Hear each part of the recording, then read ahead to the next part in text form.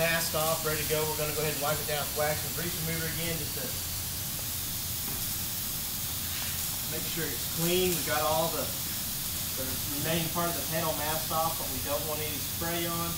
Again, this is just a real fast mask. To get real detailed in a lot of this, we have some other training videos, probably a little more, but let's kind of take you through the steps, you know, basically before your artwork and after your artwork, is the steps that need to take place. Got it wiped down. This is a tack rag. This is one that we've already used. It's just fine. But what you want to do, when you get a brand new tack rag, be sure to open it all the way up. And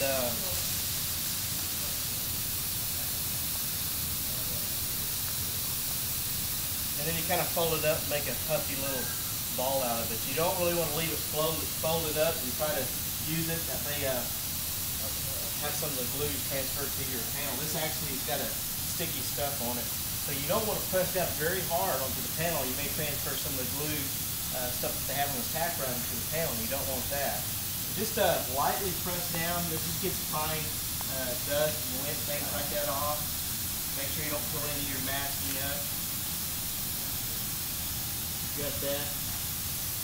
And now what I'm going to do is I'm just going to kind of go around this and put some yellow on there. And again, not real too worried about what the end result looks like from this. We're just going to kind of put those up together and see what it looks like.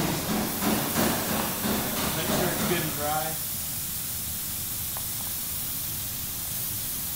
Okay, so this is just some yellow I'll put here. We're going to start off by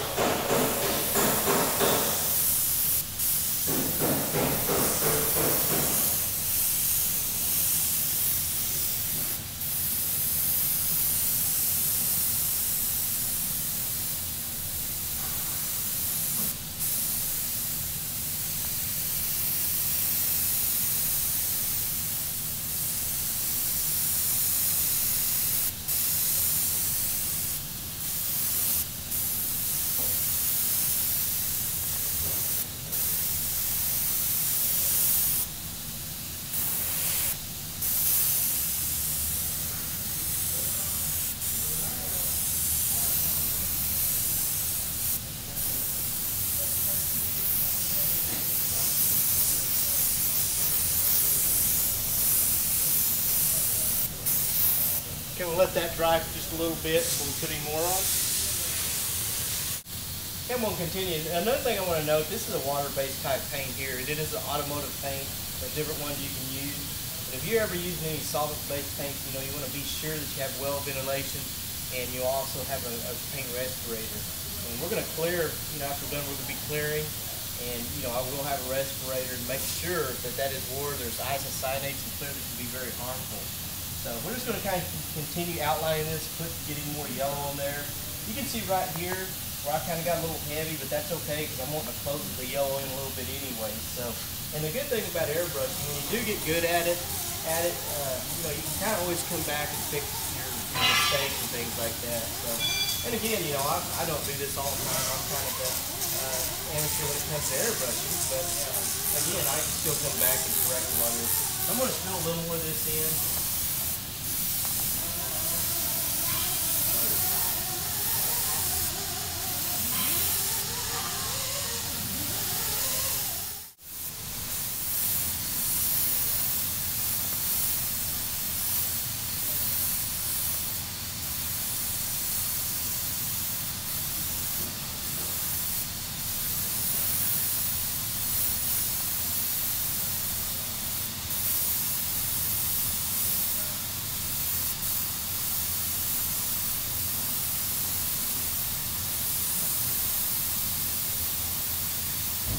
Okay, now we're just going to leave it like that. We're going to leave a little bit in the centers there, and I'm going to throw some orange into that.